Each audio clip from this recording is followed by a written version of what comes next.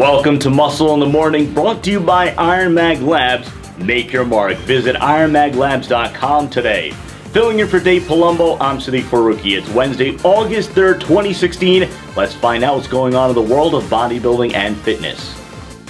When we talk about hot streaks in bodybuilding, we don't usually mention the name Dexter Jackson. But when a guy has won 7 of his last 8 contests, and the only blemish on that record is a second-place Olympia finish, I'm not quite sure what else we should call it. Last weekend, the man riding one of the hottest streaks in all bodybuilding was spotted in a rare guest posing appearance 7 weeks out from making his way back to the Olympia.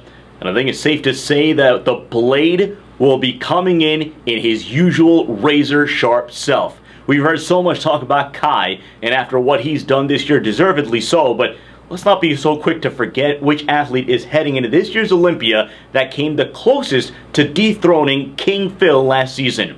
Right now, I don't think there's anyone out there in position to predict exactly how the top 3 or 4 are going to shake out, but I'll tell you one thing, if those 3 or 4 names don't include Dexter Jackson, something is seriously wrong.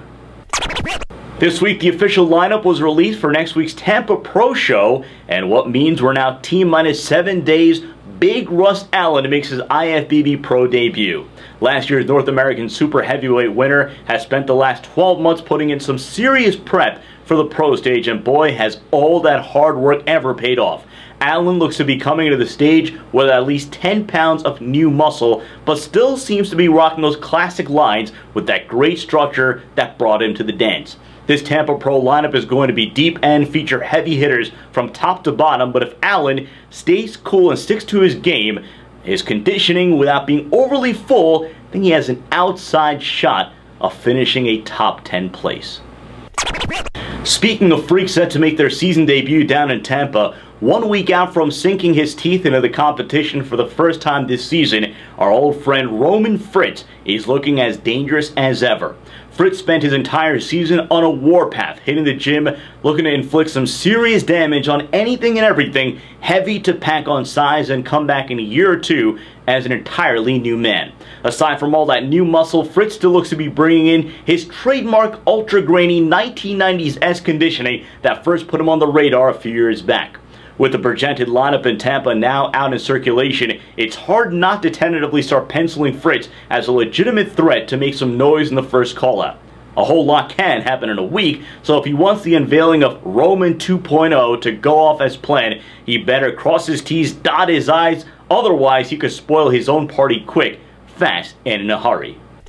The race to the bottom of the figure division is as tight as it's ever been, but that doesn't seem to be bothering perennial title contender Camala Rodriguez one bit. After starting off the season on a blistering pace by delivering top 4 finishes at both the Arnold and Arnold Australia, Rodriguez has been locked, loaded, and completely focused on coming into this year's Olympia at her all-time best. Outside of Latoria Watts, no one has been as good as Rodriguez in the figure division when the stakes are at their highest. And with a little bit of extra incentive following a bit of a disappointing 4th place finish at last year's competition, I think she's going to pull out all the stops down the final stretch and deliver her best performance yet. And that does it for another episode of Muscle in the Morning, brought to you by IronMag Labs. Make your mark. Visit IronMagLabs.com today. Filling in for Dave Palumbo, I'm Sadiq Faruqi. Keep it tuned to RxMuscle.com. Follow us on Facebook, Twitter, and Instagram. Have a great day.